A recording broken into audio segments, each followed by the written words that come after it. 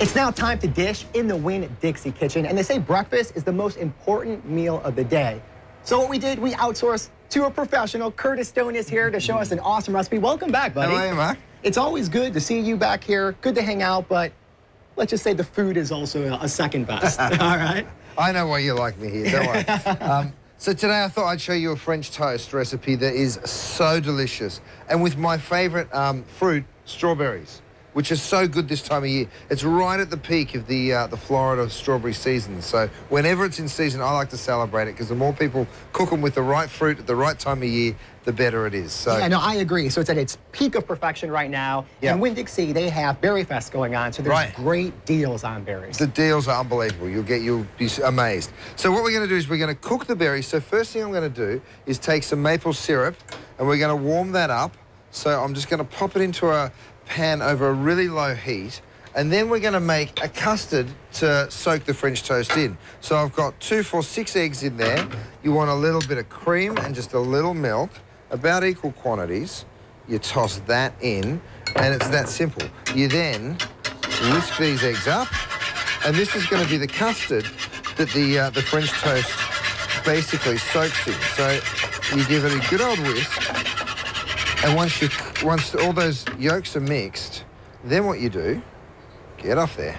Then what you do is you take your brioche and you pop that in for about 3 or 4 minutes and let it soak up some of that custard. So I cheated, and this one I put in about 3 or 4 minutes ago, and you'll see when we actually cook it and then cut it, what'll happen is it'll be beautifully velvety all the way through. I like that. Velvety all the way through. Oh, it's so good. It's so, so good. So we flip that over and we give it just another second here for that custard to continue to soak. And then we come over here and get ready. So what I do is get some sugar. We're going to make a cinnamon sugar. So sugar and cinnamon. And Mark, if you want to give that a stir for me and just sort of mix it up, I'll just get organised over here. And Curtis, this is also one of the feed your families for under $10 recipes, That's right. Correct? Yeah, so you can feed a family of 4 for under 10 bucks.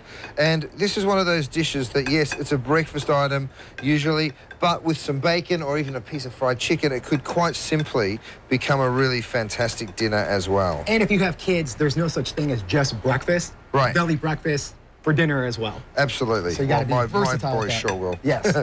I'm just hulling the strawberries and going to cut those guys in half like that, okay? And then what we do next is come over here. I've got a pan that I've preheated, and just with a little butter, okay, we just turn that up ever so slightly. And then what you do is using your spatula, pick this up because the bread's quite soft now, okay? So I'm going to pick that up and just pop it into the pan like so. And what type of bread was this again? It's a brioche. Well, it's nice, it's more porous, and you could just see everything soak through it, and I would imagine that's going to help out with the flavor at the end. Oh, it sure will. It's such a fabulous way to do French toast because it becomes really dense and decadent. See, usually what I do is I take it out of the box and put it in the microwave, boom, French toast in 30 seconds. And it's done. I like your approach to it, too. You know, this is so easy. There's really no need to do a shortcut. You can see it. Cream, milk, eggs. You mix it together.